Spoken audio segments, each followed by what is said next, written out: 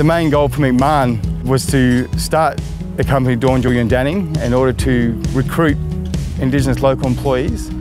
So I grew up in Hawtree, small town, not many things to do besides hunting, fishing, going out with family. My job here is a heavy machine operator. It's either grading haul roads, dozing benches, tip locations, hauling from emergency stacker. I've started off pretty much as an all-rounder and then just working my way through the machines.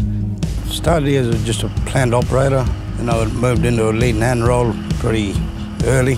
Some of us have grown up together, known each other for a long time. You know most of the blokes personally, you know, because Kimberley's a pretty small place. That's a good thing about Doorn-Djil, you know, getting all these guys to work together and come out of their shells. Everyone just seems happy most of the time, eh? Great bunch of people, great crew. The percentage of Indigenous personnel is around about 60% at this time. We've got a superintendent that's Indigenous, we have supervisors, leading hands. That was one of the first things I sort of noticed, which made me feel quite proud, actually. I was impressed. When I was FIFO out of Broome, I was losing 2 days. Now I'm getting the 2 extra days at home. First 2 days, I like to relax, stay at home and just watch movies. And then when it comes to the weekend and that, I'll go out hunting, fishing.